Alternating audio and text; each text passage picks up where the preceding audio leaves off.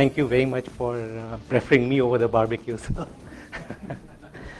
So we have this approach called trusted execution, which I'm here to tell you about. And it's a little bit of a journey I started many, many years ago. And you'll see how this journey began. And the goal was, it started out in about 2006-ish kind of time frame. And then, we were sitting, a friend of mine who's actually a professor at UMass in Amherst, he and I were sitting in Starbucks and actually working this over a napkin, literally. And the idea was that, we saw this McAfee slammer worm take down millions and millions of PCs. Every hour the number was growing, and McAfee was putting out signatures, and the slammer worm was taking down more PCs. So there's a whole behavioral approach that got me very intrigued. This is all being done incorrectly. That was our conclusion between the professor, friend of mine, and myself. So we wanted to get to a more deterministic way that how do we be able to stop all these things at a more fundamental level, and that gave birth to this trusted execution technology. So if you look at the current landscape, there are these very advanced forms of attackers who kind of mount very sophisticated memory-based attacks. This kind that we are calling, they'll start off with deep reconnaissance, and they'll go and infiltrate web servers with zero-day exploits that are kind of privy to nation states and cyber criminals and all. And what they'll do is they'll go through each of these phases, these stages and all, and then finally the idea here is that they'll infiltrate a particular server, they'll find a memory corruption vulnerability, they'll infiltrate. Now they live inside that particular process's memory, and they'll keep on pivoting to the next server and the next server and so on, so until they find somebody who has administrative privileges. And that's the key to success now. Now you can access the databases with some administrative privilege accounts out there. A lot of these script kiddies, who take on from, they'll use things like, phishing toolkits and stuff like that. They'll try spray their tools around, somebody clicks, and it's like left to chance out there. If you don't click on that, then you kind of, you're not exposed. But as opposed to that, the cyber criminals that come in at the most sophisticated layer, they're kind of using techniques that don't fail. If you put up a vulnerable Apache server, they can get into it, they can live in there, they can come and go as they please, they'll create a connection back to their command control center. And that's, at that point, you can, because all the firewall holes on, on the other servers may be open to receive traffic from this particular server, they can traverse from one point to the other, and so on. So it's just a matter of time before you kind of get breached. So we see this is a typical phishing attack. The attacker sends some phishing mail, or expects you to be able to click on that. Once you do, there's some malware that gets downloaded on your machine. It starts sniffing your passwords and all your keystrokes and things like that. And over a period of time, it'll find what it's looking for, which is credentials. And then at that point in time, the hacker is the bad guy out there is basically able to steal all kinds of data that you have access to. So this is a very typical phishing attack. As opposed to that, the very advanced, sophisticated attacker, what they're trying to do is they use scanning tools to go drop some, find something vulnerable, then they'll go and drop some shellcode on it. Let's say you have an Apache 2.2.2, which is known to be vulnerable. They'll go drop some shellcode on it. This shellcode basically lets them come in and out, as we talked about earlier. And then because they're going in from the inside of the network to the outside, it's very hard to detect, especially if they're using ports like port 80 or 443, which are traditionally where traffic goes from. They'll establish connectivity with their command control center.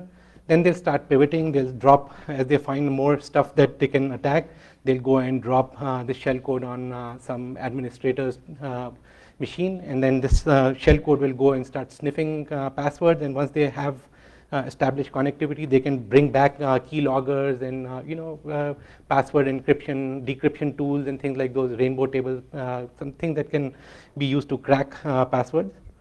And then they go back to the database, start establishing connectivity because they now have the admin privileges. They start sniffing the data, slowly update their own command control center. Many of these command control centers have been known to be alive for years and years. So they'll send data in dribs and drabs so it doesn't get caught by the sniffing tool, IDSs, IPSs and all. doesn't sort of move the needle on many of those thresholds and all. And then once they've got enough data, they start selling and monetizing this. That's the typical advanced hacker, advanced criminal kind of methodology, as opposed to the previous one that we saw that was more targeted at script kiddies. Script kiddies are able to do a lot less than what these guys are able to do. So if we look at it, what the script kiddies are doing is they're looking at well-known exploits that are published, various places on the web. I can't name them, but they'll just simply go and draw those, kind of go and explore. If they find, if they turn lucky, they'll go and start exploiting the server, either a laptop or a web server in the data center. And then the organized criminals actually do a little bit better than that. They'll actually go and exploit web servers which have vulnerabilities in them, and then they, from that point on, they can start pivoting. The nation states are, you've all heard of Stuxnet, for instance, right? They strung a whole bunch of code out there that they attacked a whole bunch of servers, and together they were able to sort of fool the HMIs into believing that the turbines were spinning at a lot less speed than they were actually spinning at. So there was a dissonance between what the presentation layer was showing and what the IOs were doing. So those are the kind of very complex attacks that these nation states will mount. So if we look at, this is a slide that was presented by Microsoft in the RSA 2015 conference. They traced back into 102 of those attacks that they thought were the most vicious attacks that were mounted since 2012. And out of those 102, what we saw is 100 of them used this technique called ROP. Are you guys familiar with, anybody familiar with ROP, return-oriented programming? So for those who are not, it's a very clever technique. You don't need any files to be dropped on the machine that you're targeting. You basically string the exploit code out of existing code that is genuinely loaded. OS libraries, runtime libraries and all. You can find enough tools, enough what are called ROP gadgets, an instruction followed by a return code. So if you string them all together, you can construct any malware out of all of this. So it's there's no need to put any malware at all. So a lot of these tools that we talk about today, anti-malware devices and all, be completely blissfully unaware of all of this stuff because there's no file to be transmitted anymore. So this is a very vicious form of attack, that the nation states and these cyber criminals, the advanced cyber criminals are using. And it's like a 99% take rate out here. Microsoft talks about how this has become like the dominant vector that the most advanced criminals are using. And this is a research paper, that's research information put out by Gartner. If you look at those graphs out there, what we see is, it's used to be that the networks were being attacked, denial of services, and you kind of flood the network with, try to reduce the availability of those servers. But now what we are seeing is people are attacking the application itself. And not only the application, but the instance. So those are the two biggest attack vectors out there. So by instance, I mean, things like, you've misconfigured a particular application server in Apache. The very common mistake people make is Apache, when you download it, it comes with a bunch of examples. There's a whole bunch of vulnerable code sitting in those examples. So if you don't remove those, you're now automatically made yourself vulnerable. So, so it's all about, being able to tightly monitor how your application is running. And this is, kind of indicator, this is of, what the cyber criminal, the nation states and the bigger cyber criminals, the smarter criminals are using. So as I mentioned before, I started a while ago, and so one of the things that my professor colleague and I did is that we went into the National Vulnerability Database and tried to figure out, what is it that makes what's in an exploit that's kind of unique to a given exploit. So what we found is that there are these 23 different categories that are listed in the National Vulnerability Database. And not surprisingly, there is one at the bottom out here, the buffer errors, which is the starting point for most of these advanced attacks. So you have a vulnerability, then you can expect it to get attacked and all. But there are these other types of vulnerabilities out here. If we kind of break it down, we'll see that they are broadly organized in these 4 classes of problems here. So all of those 23 categories boil down to these 4 main approaches out here. What's going on out there? The memory attack. So the idea here is that you have a memory-based vulnerability. The hacker comes in, exploits it. Now they can take a trampoline out of that code and go wherever they please. So this is the power of the buffer error. So it's basically allows you to escape the jail of the application and start pivoting to other places that you want your own. You have the ability now to run your own code. So that's what happens in memory-based attacks. So there's 2 kinds. You can use the ROP chain kind of method that I talked about, where you don't even have to drop a file, malicious content and all. But here in this, the more typical case is that you drop a file through a SQL injection, or you kind of you have a phishing kind of an experience for that person, so they'll download some stuff willingly on that particular machine. But that doesn't happen on servers. On these high endpoints, what happens is more SQL injection kind of vulnerabilities, or these buffer type vulnerabilities. You can use that to establish connection back to the command control center, and then do a lot of things. You can download, you can have a sort of a terminal session on that particular application as a result, and now you can download a whole bunch of really bad things on that particular machine.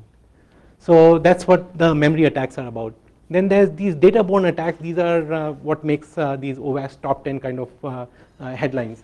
So there's nothing wrong with the application. The application is still executing the right way, as opposed to the first one where the application was not executing the right way. It was letting some other piece of code come in and start executing. In this case, the data that the user is sending kind of goes and meets a sort of an interpreter, a SQL interpreter or a JavaScript interpreter or LDAP and XML interpreter, and starts doing malicious things out there. So it's kind of leveraging some vulnerability out there to in the application, so that that application forwards that data to the interpreter, and that interpreter starts doing bad. Together with that, so a SQL injection is a very good example of this. So go ahead. Yes. So we saw in the previous slide there was buffer errors that we saw, vulnerabilities. So we are going to be showing you some of those in a demo soon.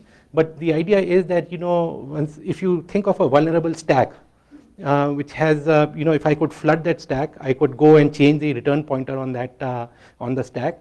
Now when I get out of that, when that particular function exits, I'll go to where I choose, as opposed to where the application wanted me to go to. Yes.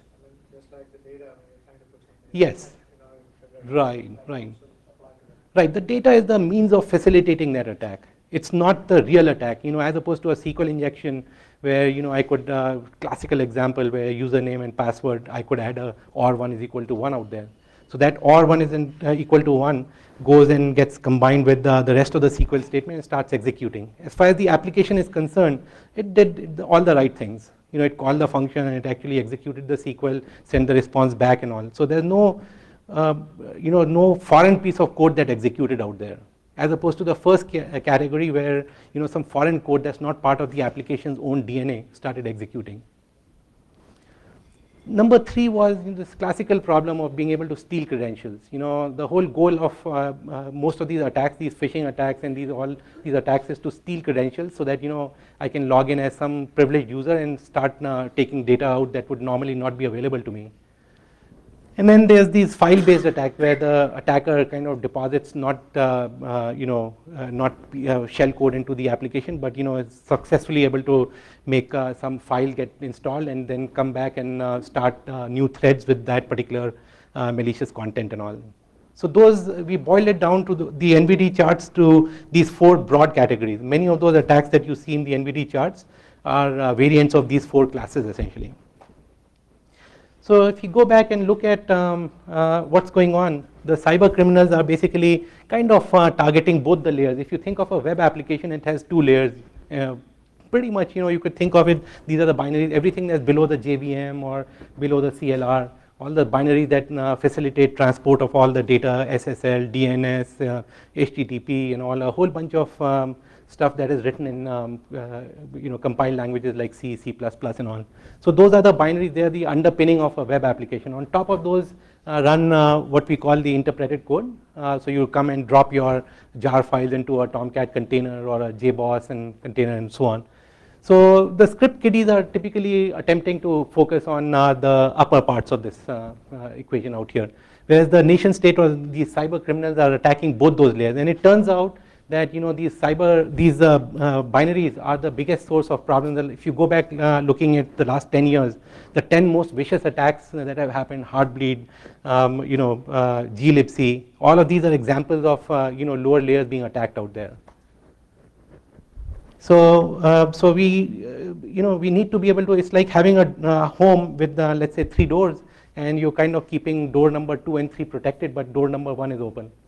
So this is the idea that most that's very peculiar to us. We're the only company that can protect all the layers, as opposed to the other companies that are kind of protecting pretty much at the interpreted code level. So if we look at some of the malware that has been going on since 2011 kind of time frame, we see the numbers of attacks have been going up dramatically.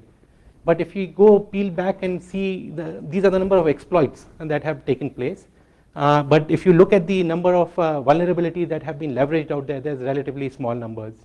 So it's, you could go chasing after the exploits, or you could go chasing after the vulnerabilities. So what we did consciously, my professor colleague and I, we went after the vulnerabilities rather than going and chasing after the exploits, which is what most of the industry seems to be doing. They're looking at some data that's coming over the network and trying to figure out what this data is going to do ultimately to the application. So to give you a little bit of a flavor of what we do, if you think about a typical application, it loads some executable and its libraries in memory at different addresses in memory, right? So as the application starts executing, it the code meanders. Function foo wants to call function bar, which might live somewhere else, and so on and so forth. So this is the path of the application, and it's a little bit, if you think about it, it's got very similar look and feel to a Google a map that you would kind of put in an application, an address that you start off and an end address, and Google will lay out a bunch of on ramps and off ramps for you. So if you kind of stick around on those Google paths, you'll find that you're not you'll get to your destination without any issues and all. But let's assume for a moment some guy comes back and a carjacker gets into your car, holds a gun, and tells you to go off to Florida, for instance, right? So you have no choice, you've got a gun held to your head. So you start driving, and so this is pretty much what the malware is also trying to do. Malware comes in and it wants you to do something that's not application. It's totally different behavior that whatever the malware wants it to be able to accomplish. So this is what we are able to detect in very, very quickly, because you're not going down those Google the maps that Google kind of something like Google laid out for you. So we are not following the on ramps, off ramps that that the application is telling us. So what we do is we kind of create, when we look at the application, the binaries, we can actually ingest the binary. As we are ingesting the binaries as loading in memory, we can create those Google map kind of linkages for ourselves. So now we know that the application has, let's say, this function foo that calls function bar. We now know that at this particular address, wherever function foo loads and wherever function bar loads, we'll be able to keep those transitions alive. So a jump from the address in foo where there's a call to bar to the address for bar is a legal jump. It's like Google Map. We're going on a set of on ramps and off ramps, and so now we know that we are following the recipe that the application laid out for us.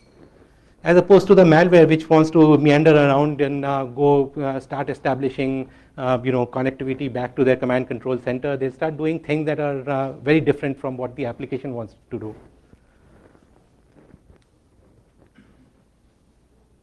So if you look at this, a typical application, some user that's sitting out there, a whole bunch of users, good guys, bad guys, are sending data towards the application. So it kind of, the first data is being intercepted by some sort of a cloud gateway, maybe a web server, which ultimately sends off the traffic to the application server that's going to execute this particular instruction.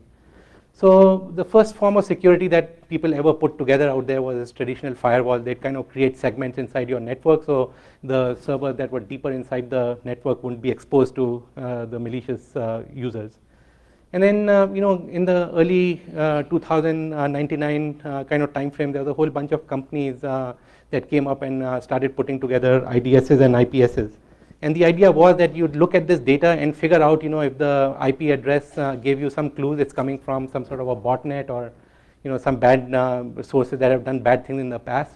So you're using the data to figure out, if this is an attack or not.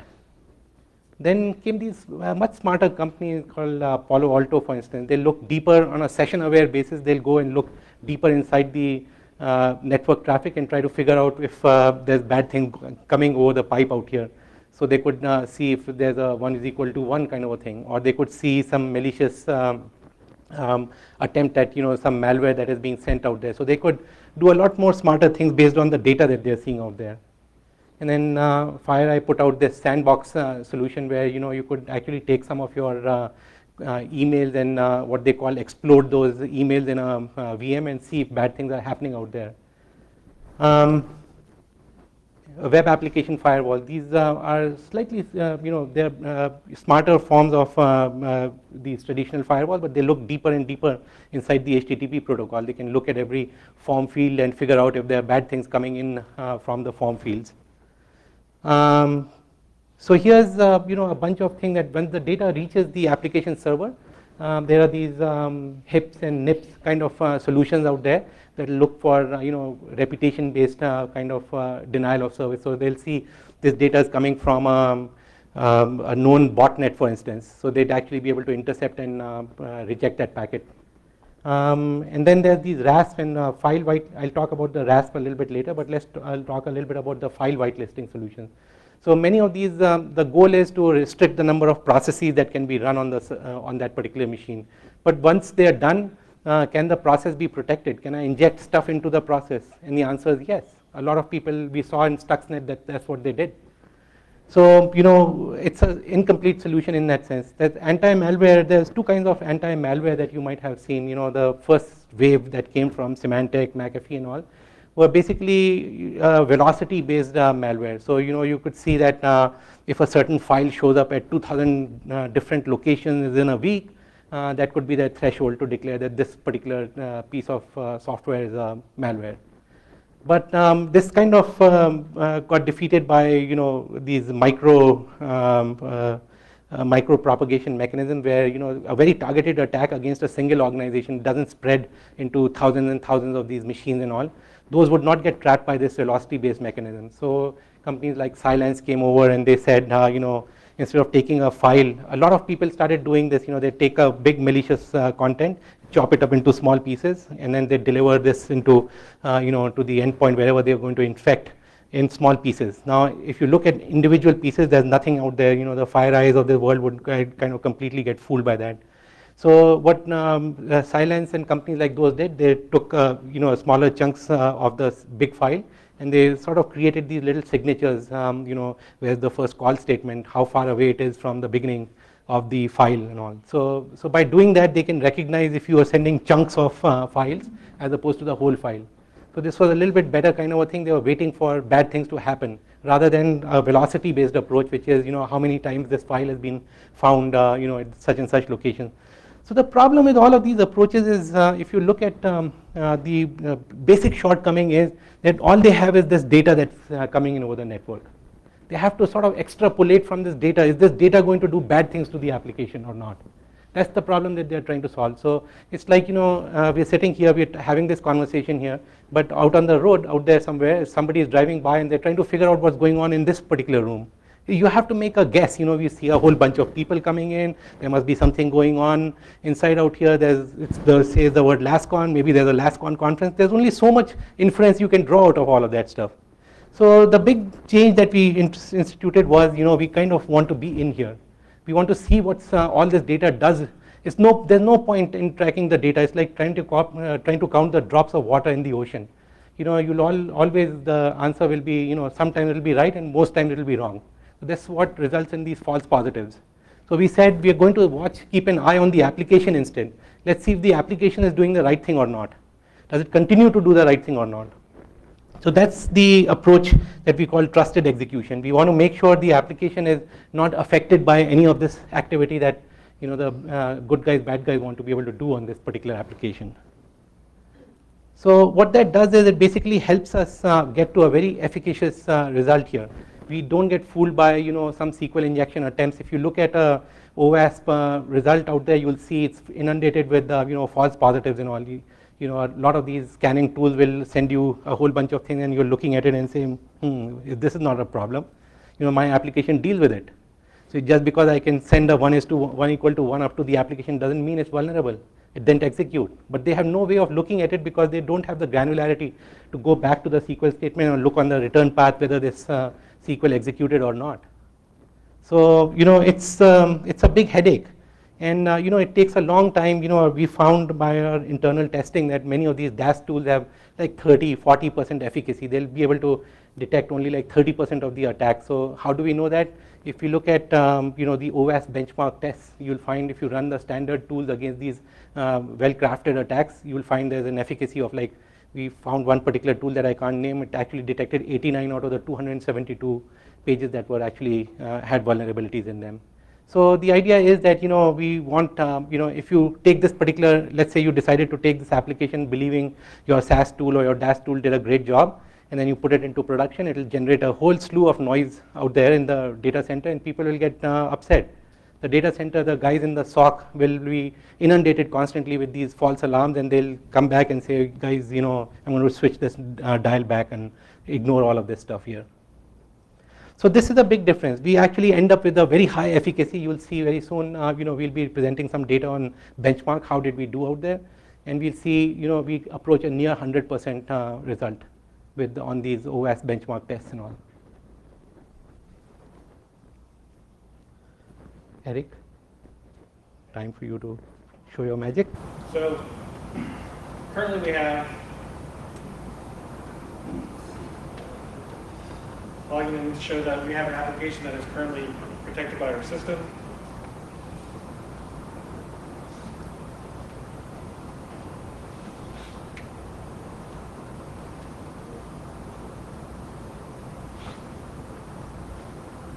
So we have a Microsoft SQL server that we actually have protected. Show you that this is kind of a normal state. Our application is sort of known to be protected. So now I'm going to actually be kind of a hacker or some type of automated program. We're going to do a file drop. We're going to detect that file drop on a particular file system that is being protected by the system. And then I'm going to execute sort of a syringe process to inject a DLL into the Microsoft SQL Server and see the reverse shell go back to my Kali box. So showing my Kali box, we're looking for any new sessions that will be appearing here. That system is currently running. So now I'll do a simple copy of a file, doing a DLL drop. This DLL.baddll.dll is what I'm going to syringe into that particular application. So I have a SQL server that's currently running. Look at the Process Explorer. You can see all the different DLLs that are currently running that system. So the first thing we're going to do is just do a file drop into that particular file system. Do a simple copy. You'll notice that almost immediately I get the file integrity issue. So I detected that file drop. I can actually go into that particular reply to see actually what happened.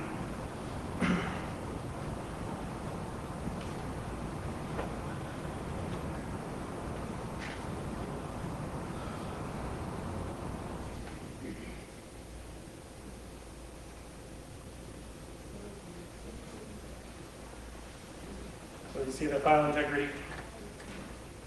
You see that there's a new file that's been dropped into that particular system, where it's located at. So now that I actually have the DLL, this could be a script, this could be someone else doing something remotely. Now I'm actually going to inject, using the syringe program, I'm going to inject that DLL into that Microsoft SQL server. So I need to know the PID ID of that, so 3596. Shows that I successfully injected that DLL into that, which does a reverse shell into my Kali box. So going back to my system panel, you can see now that particular box is under attack. Right now, I can see that it was a buffer error that occurred. Now I can go into my Kali box, see that I actually have a session that has just been opened up to the system. So I can do session.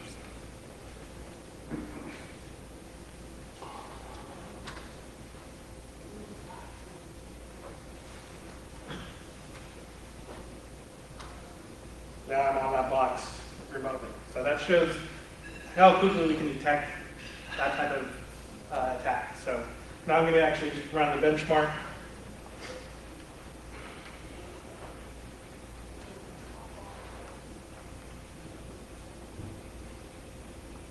We have another application. This is going to be the OS benchmark. We're just doing a subset of that benchmark. We have our own little fuzzer that's currently running on that system. So we have the OS SQL injection test that we're going to be running. So there's 504 tests in this suite that we're testing against. I'm going to show you that this application is in its normal state.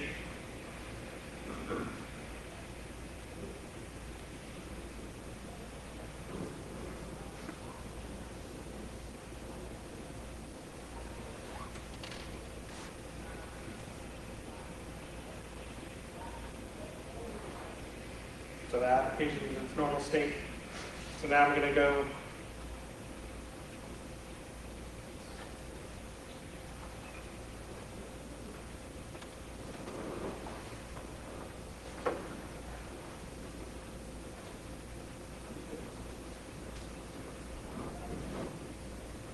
So now I'm on the Kali box again.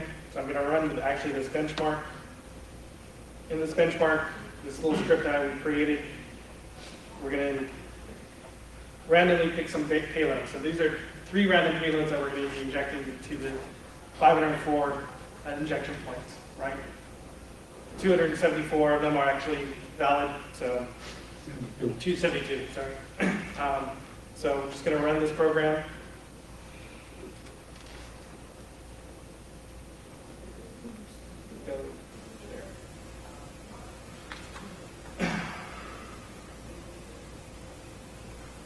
So it's just running through that process.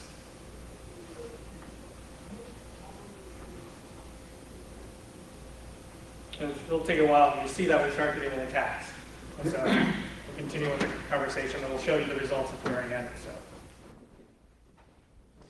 So if you look at the key value that we bring to the table out there as compared to WAF, is that the detection precision you'll see soon out there will be, once the OS benchmark test run, is a lot higher than anybody in the industry can talk about. So it's it's based on a very fast regex operation that we do in our appliance. This appliance can be a software appliance or it could be a hardware appliance. The accuracy, we end up with almost 0. You'll see 0 false positives out here. And it can instrument any application, whether it's a binary application or an interpreted application. We don't really care. We'll ingest the binary for anything. We'll not just known binaries, but we don't go around asking for sources for anything. Not for binaries, not for your applications and all. And the big idea here is that it basically our application will end up creating a sort of an app map, like a Google map, that we will be able to use to follow the application around. And when we see that there's a departure from this app map, we'll be able to detect that and tell you right away. And we are very deeply instrumented. So there's a lot of people have asked us, about can you give me a traditional when you think of compliance, you at the time when you get attacked, the FBI comes in and they start looking for logs in the web server, logs in the apps web server, database server, and they start pouring through it. A lot of time and energy has to be spent to sort of correlate who came when and all that kind of thing. But in our case, we provide these logistics for free, and they get generated for right there at that point in time. So we know who the user is, what was the URL, what was the SQL they hit. Now imagine if you look at it from from an engineer, from a remediation perspective, you know exactly which field was used by the bad guys to be able to go and perform a SQL injection attack, for instance. So now it's very easy to remediate that particular vulnerability in your app. If you think about it's all the power of the actionable information that is being generated by this application here. So if you look at the landscape of security is changing completely. The older approaches, the IDSs, IPSs are disappearing, and the way we see how things are shaping up. It's companies like Distill, Shape Security are kind of protecting at the network layer, and Signal Sciences, who's right here, Stealth Security, T-Cell IOs, who also right here. They kind of go extend. They deliver the OWASP top 10 kind of protection. Whereas if you look at what Versec does, it's across the spectrum. It will deliver things that are extending right into your container, into your VMs, into your AMI, and will protect the application comprehensively, not just a little bit of this, little bit of that, but you have to be able to keep all the doors. If you're kind of getting attacked, it's no good to sort of keep only 2 doors out of your 5 doors in your home protected, but to protect all of them. So what does it mean for development team like all of us out here?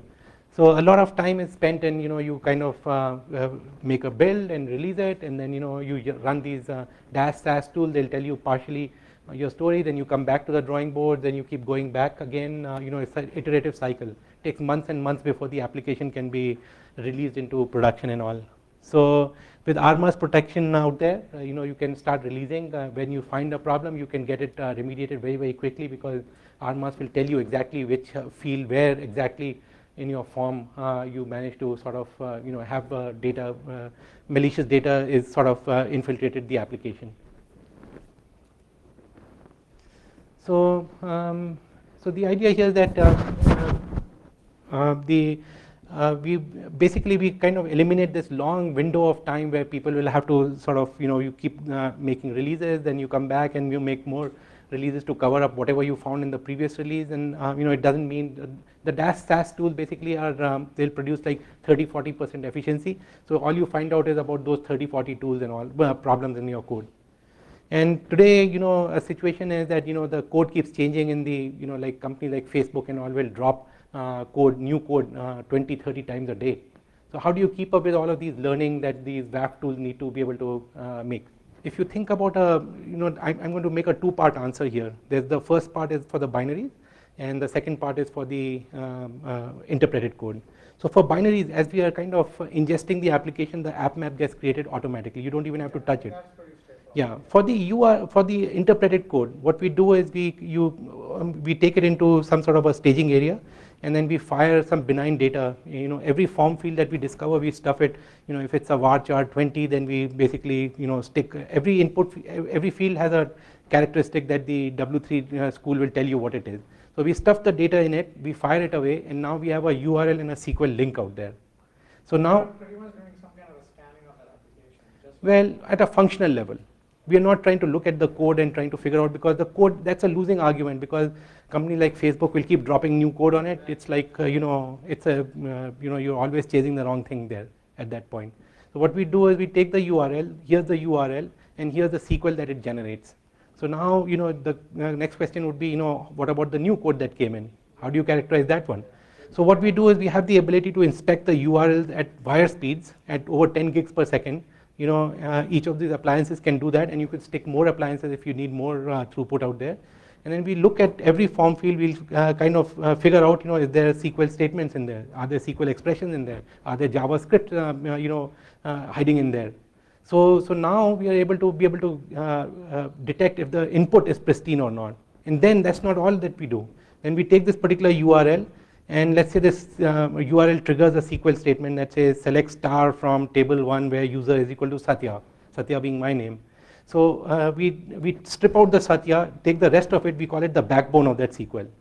Now this particular URL is tied to this backbone. This particular URL should cause a SQL of this particular nature. And then when we look at the SQL statement, we are able to conclude that this URL is now causing a SQL statement of a different nature. So this is when part of our secret sauce, we pass on the context around, so that we know, even at the SQL server, we know who the user is. Normally at the SQL server, you don't get that context. What was the URL? What was the user behind it? And that makes for a great report for compliance purposes. You now know you have everything in known in one place. This particular user fired this URL that caused this particular SQL, and we have visibility into the return path. Did it execute or not? And then we can keep following. One of the things that one of our customers told us is, I want to be able to create a footprint, a complete attribution for this malicious person out there. So we can do that, or we could actually cut them off. We could say, this guy is doing bad things, let's log them off. So there's a whole bunch of remediation things that we could do, both at the binary layer and at the interpreted layer. So what we have is a probe that's the only thing that we are running inside the application. And the rest of it, all the analysis is done in our own hardware. So one of the biggest problems that a lot of these companies have is that they'll start writing stuff they'll have a plugin, or they're doing a lot of analysis and all. Those things kind of slow the application down. Whereas what we do is we take the data off, run it in our own appliances, come back. And some of those companies will basically try to do some LASCON or some other clever technique out there, trying to see if this data that's coming in over the form fields contains SQL or JavaScript or some similar artifacts out there. So they'll come back, they'll do a whole bunch of analysis, and they'll come back.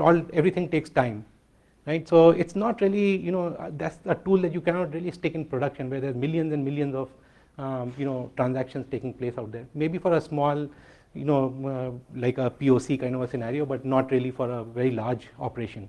I still see a problem there, because you're saying that the data is going to go from my organization to your organization.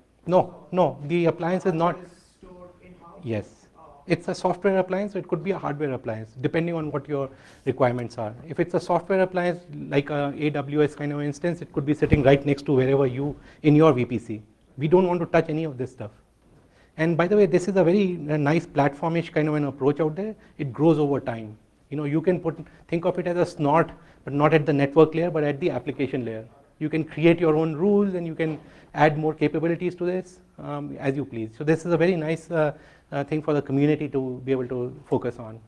So what type of technology you use something like not technology, technique, like instrumentation technique or technique?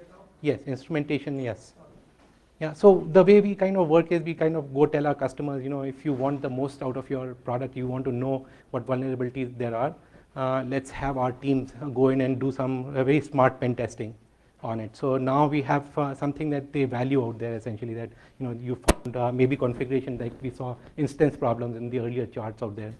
So you can find application layer or instance related problems, and then we focus on those. Give a round of applause to Satya Gupta. Thank you for coming. Thank you very much.